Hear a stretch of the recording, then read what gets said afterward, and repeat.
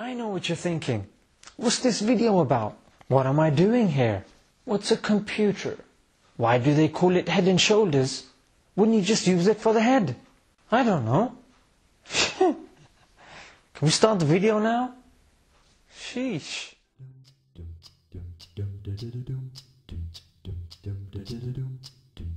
Assalamu alaikum. Now we all come across such conversations that are so silly that your brain just doesn't even know where to begin. It's like a bold guy coming to you and saying, which shampoo should I use? Or someone going to a pound shop and asking, how much is this item? Kind sir, it's a pound shop.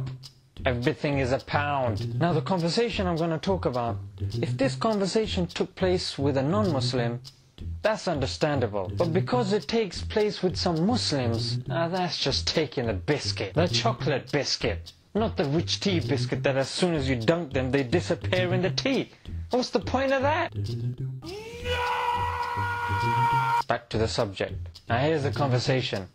Hey, are you a Muslim? Yes, but I am not an extremist. Okay, neither am I. No. I don't pray, full pray, but my heart is still clean. That's like saying I don't brush my teeth, but my mouth is still clean. Why don't we say it's extreme for us to go to work from morning till evening? We eat 3 times a day. But how comes we don't say these things are extreme? Look, all of that is for a healthy body, yeah?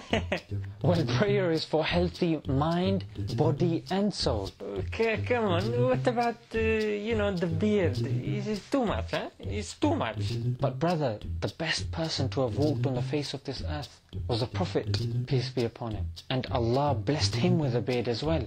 If beard was such a bad thing, would Allah really give it to the best person who walked on the face of this earth?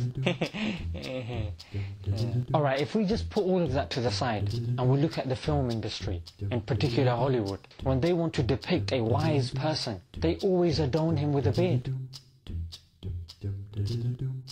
Now why is that? It's because beard is a sign of maturity, wisdom and faith. Even the leader and the founder and guru of evolution, Charles Darwin, he had a beard. Every single prophet, Allah blessed them and adorned them with a beard. Now for you to say it's extreme, you'd have to say that all of the prophets were extreme, the founder of evolution, he was extreme, and half of Hollywood is extreme as well.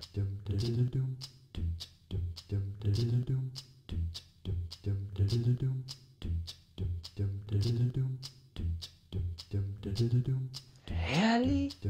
And that's a reality. Islam doesn't teach extremism.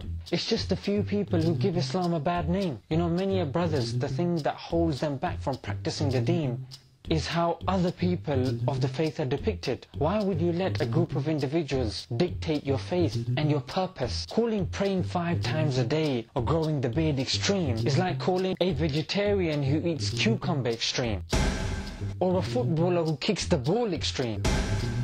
Praying, growing the beard, giving charity, all of these are parts of Islam. And believe me, when you start practicing your faith and you start living by Islam, life will seem so much better. Really?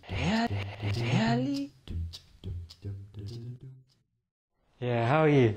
You okay, yeah? Don't worry, there's no one here. Oh yeah, don't forget to like, comment and subscribe. Yeah, so what were you saying?